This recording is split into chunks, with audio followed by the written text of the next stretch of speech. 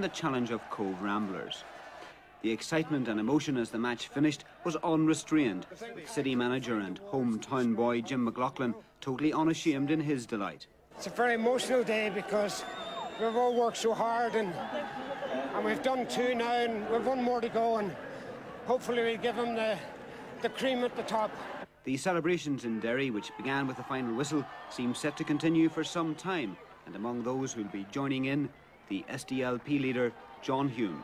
It's a great day for Derry and for all its people, and of course a great tribute to the manager and team who have done so much to restore the true spirit of the people of Derry, and it's a great day for the supporters who have been an example to football supporters all over the world in both victory and defeat. You can see for yourself the joy that exists here today, and it's fantastic for the whole spirit of this city.